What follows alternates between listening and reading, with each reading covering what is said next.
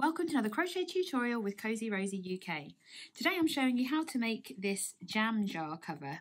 So this is quite a small jar, but you can add an extra couple of rows, pop some fairy lights in, so you can do them all different heights and sizes as well. What's really useful is the larger size actually sits over like a Coke can, so you can use it as a can cozy as well, which makes it double purpose. So the materials that you're going to need today are going to be said jam jar. Get it all cleaned, get all the sticky stuff off, and get it ready to use. I'm using a 4mm crochet hook, and I've got 4 different shades. This is kind of scrap yarn really. I've got little bits left over of DK weight or DK weight yarn, 4mm crochet hook, pair of scissors, and a darning needle to weave in all the pesky ends, because there are quite a few of those, because we're going to change colour in every single row. So grab all your materials and let's get started. So I'm going to start with my first colour. I've chosen the dark colour first, and I'm just going to start by making a slip knot and popping that onto my hook.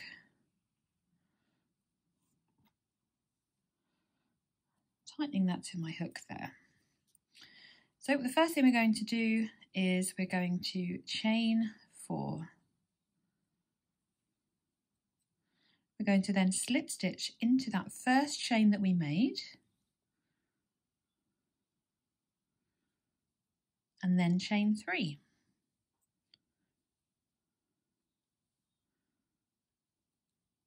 So this first chain 3 counts as our first treble crochet in our first round. We're then going to work into the centre of this ring that we created. So not underneath the slip stitch, but just underneath there is another hole. So just yarn over the hook and then insert into the middle. I'm going to place my tail yarn just around this ring so that I can cinch that in after we've worked this round. So yarn over, bring a loop back through the centre of that ring, yarn over, pull through 2, yarn over, pull through 2. So we've now got 2. We're looking for a total of 12 treble crochets. So we need to make a further 10 treble crochets into the same centre that we've already started to work. So that's 3, 4, and 5, 6. Still working over my tail yarn as well. 7, 8, 9, 10, 11, and number 12.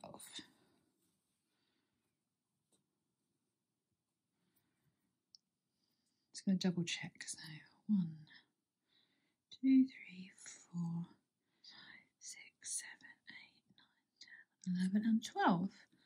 So we're then going to slip stitch to the top of our chain 3. By going through the middle of that chain there, yarn over, pull through, and pull through. So that finishes round 1. We've got a total of the chain 3 and 11 treble crochets. If I pull on that tail yarn, it just makes that centre disappear a little bit. So going into round 2, we're going to chain 3, which again counts as our first treble. We're then going to work another treble crochet into that same space that we did the chain 3. We're going to place 2 treble crochets into each stitch around. So working into the top of each stitch, we're going to place 2 treble crochets. So this will take our starting stitch count of 12 all the way up to 24. So we're increasing into each stitch around. Keep placing 2 treble crochets into each stitch, and I'll meet you at the end of this round 2.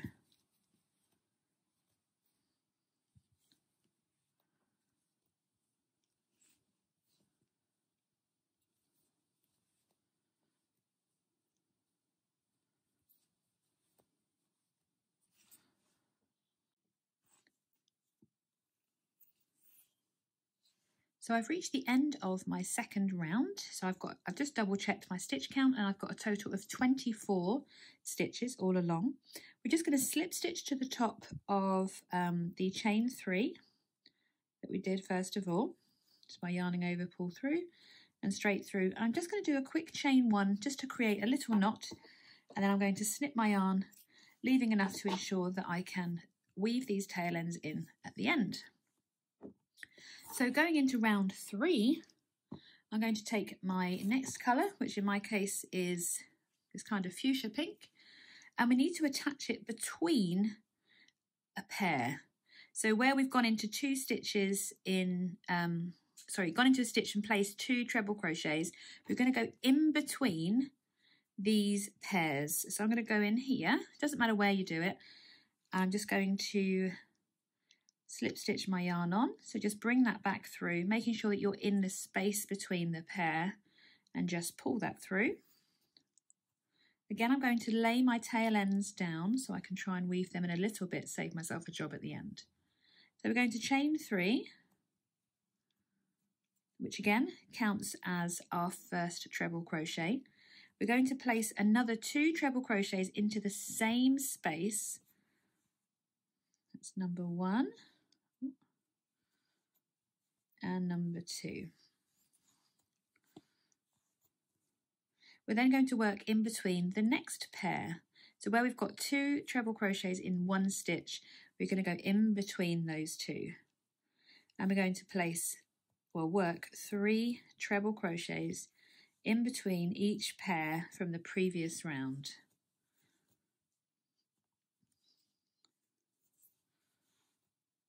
So again, we're increasing the stitch count. So it should lay nice and flat after this round.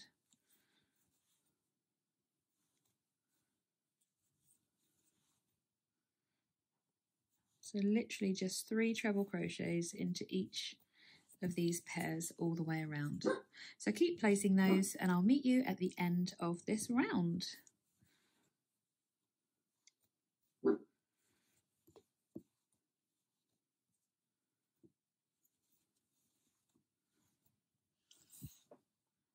I just need to place my last treble crochet cluster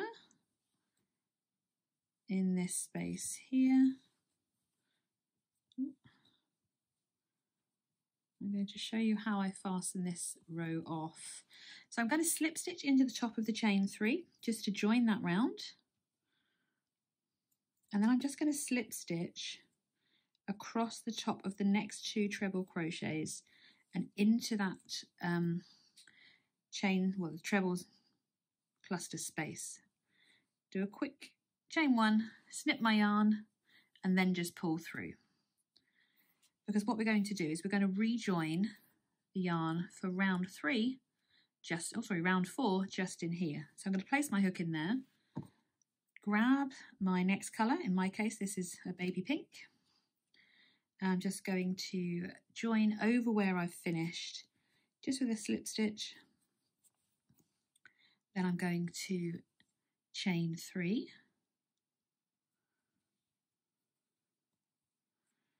And do a further 2 treble crochets in that chain space. Sorry, it's not a chain space, it's a cluster space. Make sure that we've covered all of that up. And we're going to work another 3 treble crochets into that next space.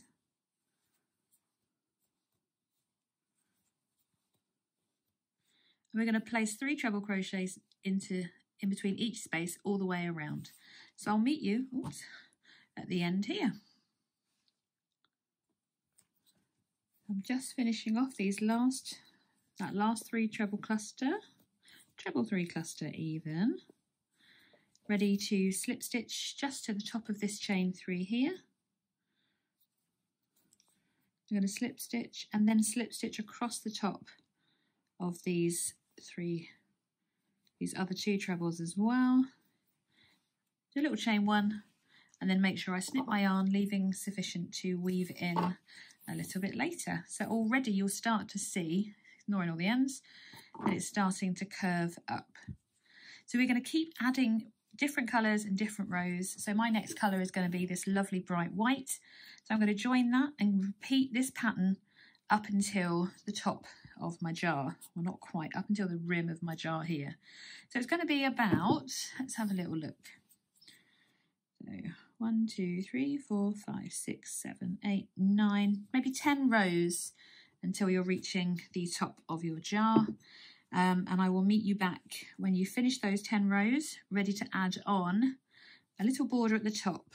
Okay, so keep working and adding a different colour. Change colours each row if you want to, or do it all in one colour. And I will see you after row, you've got 10 rows of the treble 3 clusters. So I've just finished my 10th round of treble 3 clusters.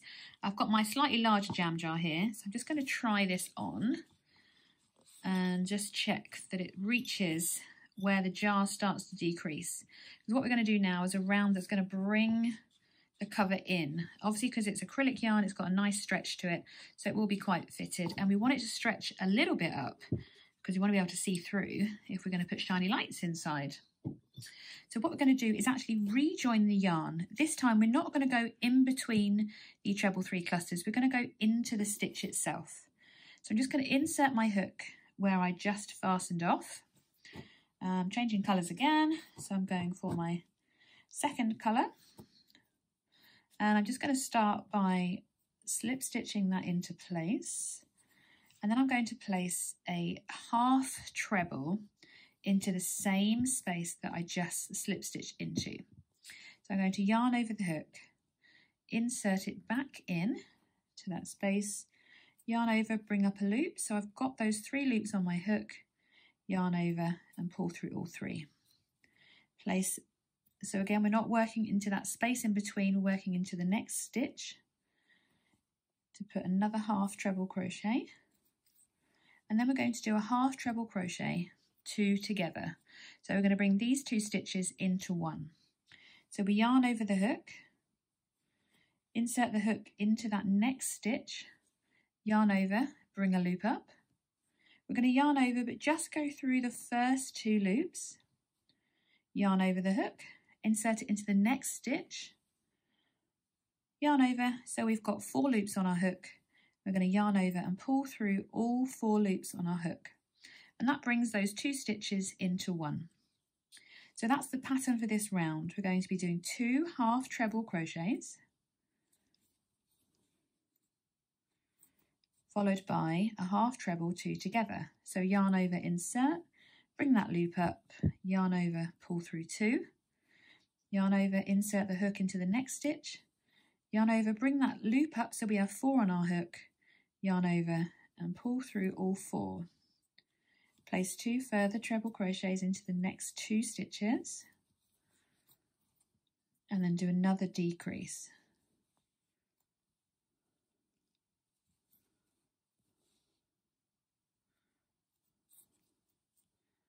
We're going to repeat that the whole way across so that we can decrease our stitches, our stitch count, and we'll see how it brings in the top part of the jam jar cover.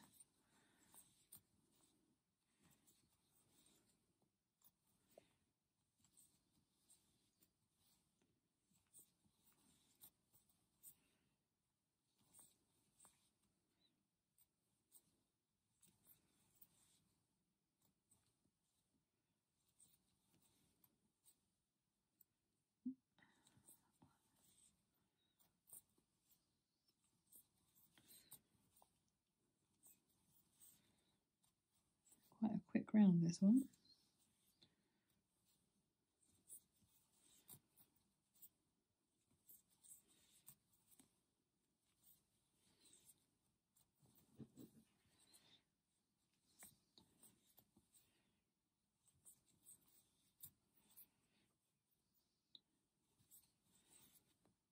I've had 3 stitches remaining. Oh no, 1 more decrease. There we go. Perfect. So we're just going to slip stitch to the top of that first stitch that we made, and again just fasten that off.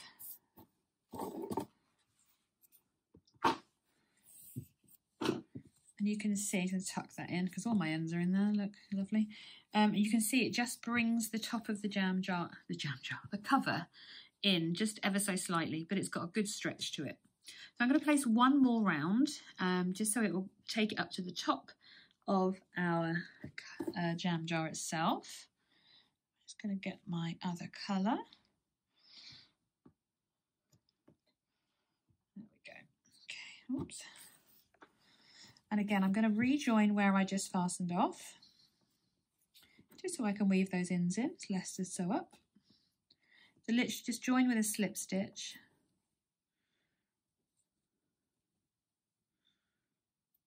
And that's our chain one.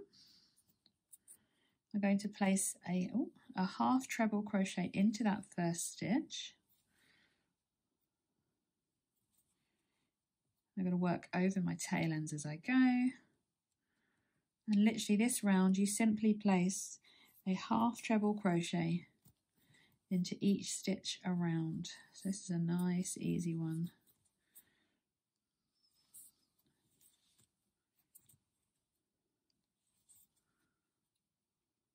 Where are you going? There we go. Tuck those in. I will sort them out at some point, don't worry.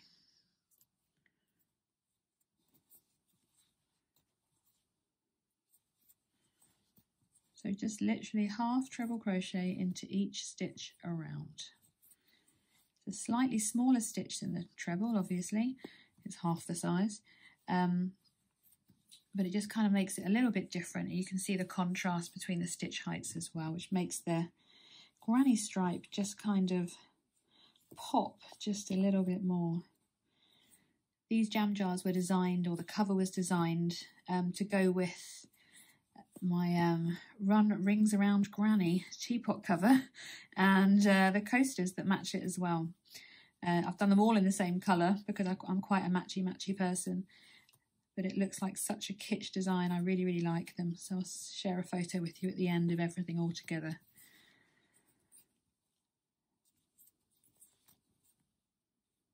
One thing I would say is to make sure that you're not going to be using actual candles in your jars. Glass gets incredibly hot when it's near a naked flame, so that is incredibly dangerous. I use LED lights in my jam jars that are battery operated. Just working these last few stitches. So rather than slip stitching on this final round, what I'm going to do is to show you how to do the invisible join to make a seamless join. We could do our normal slip stitch, but it's going to leave us with that knot to deal with. And I am not interested in that. Wah, wah, wah. So instead, what we're going to do is work those final few stitches. When you've worked your last stitch, you're going to cut your tail yarn and pull the loop up, back out, all the way out of that stitch. And we're just going to thread this onto our needle here. And what we're going to do, I'll do it left-handed for you so keep out of your way. We're going to go under both loops of that first stitch that we made. Like that. No, I've done that the wrong way. So we're going to go through and under both of those stitches from front to back and just draw that closed. And then we're going to insert the needle in the back loop of the last stitch that we worked. And ta-da! It's an invisible join. You cannot see, apart from the tail yarn sticking out, which stitch we finished with. We're going to just very loosely weave that through there just for a moment, just so we can try this on. So I've made the larger size. So I've got my jam jar. Let's put that on. It's going to go on nice and easily. Squeaky, squeaky. There we go.